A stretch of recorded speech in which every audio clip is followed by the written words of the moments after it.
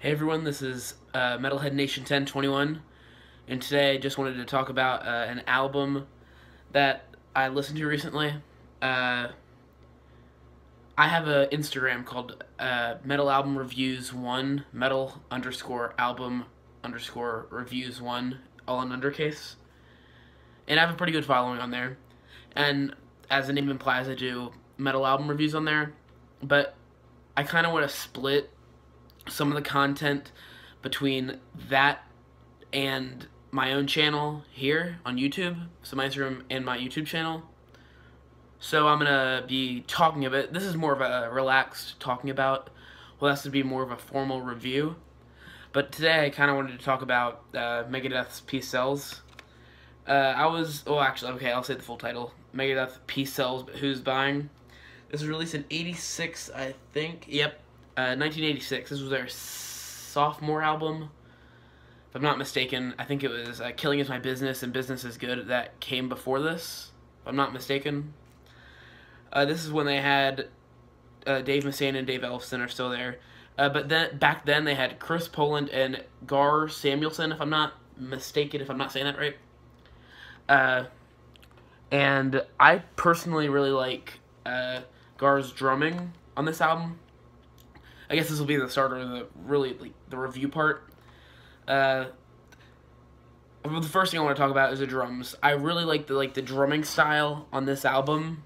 Gar is just kind of like those kind of drum rolls and the cymbal hits, the spastic cymbal hits. I really like that. I think it's on the song My Last Words. He has that one part. I like that.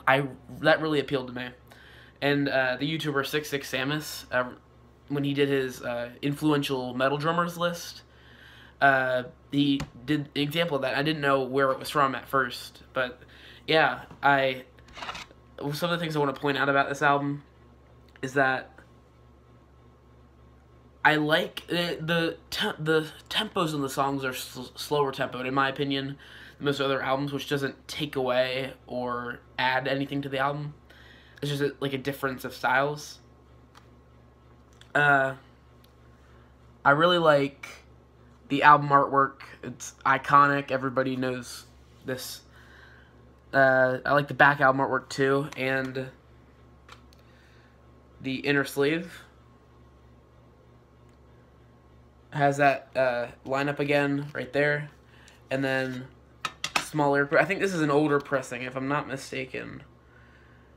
I don't know exactly when it's from, but it kind of contains all this information right here.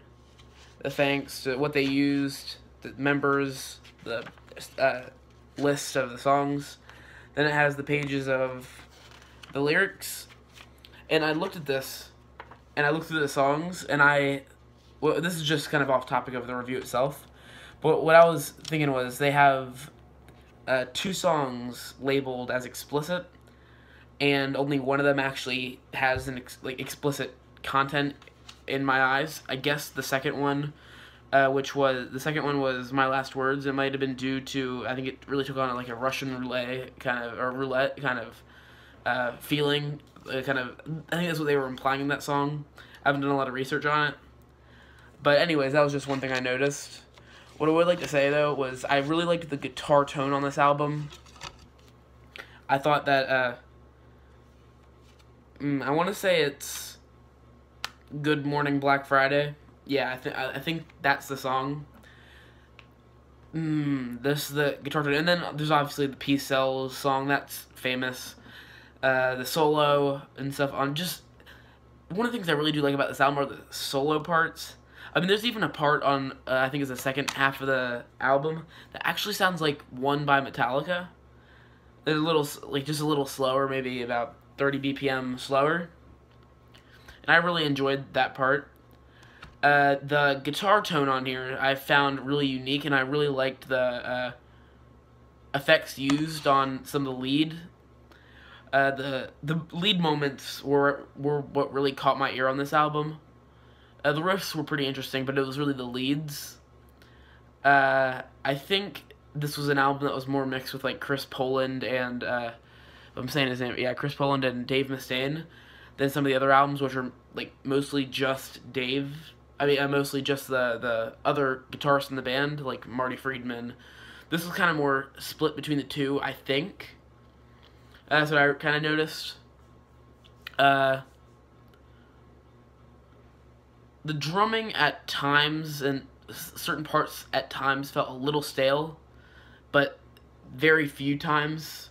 In fact, it was mostly just originality, and it was just recently that it was my first time hearing the album in full. So that was a decent surprise to hear that. I really did enjoy this album. There's not much else I can really say about it.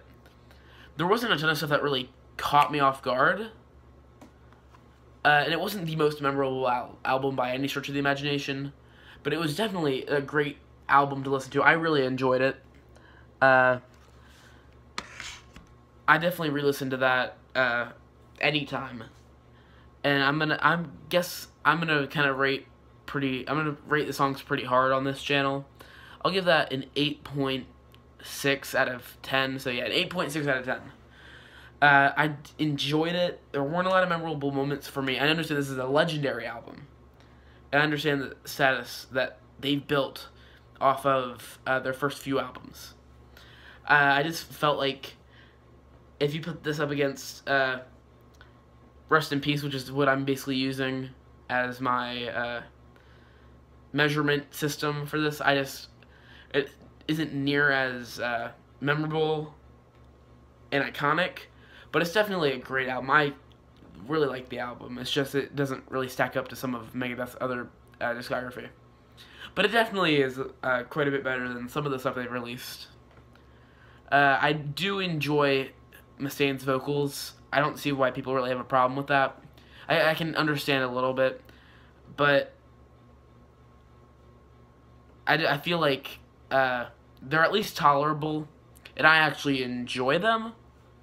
So, I don't really know. But anyways, it gets an 8.6 out of 10. It's Megadeth Peace Sells, but Who's Buying? And really did enjoy this album. I'm going to give it another listen soon, probably. I should probably listen to all the albums I haven't finished yet first. I don't know. Anyways, thanks for watching, and I'll see you in the next video. This is Metalhead Nation 1021 signing out.